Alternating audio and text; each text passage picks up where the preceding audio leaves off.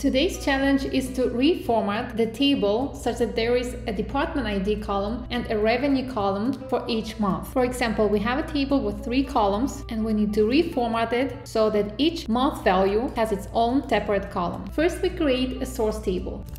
Select ID, revenue, and month from our original table department, and we save this as a source table.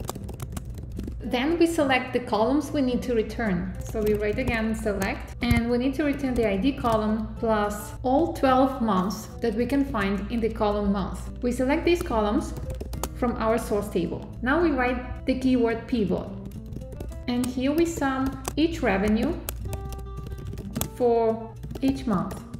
Here I copy-paste again the values that you can find in the original table under column month, and we will call this pivot table. Let's run it.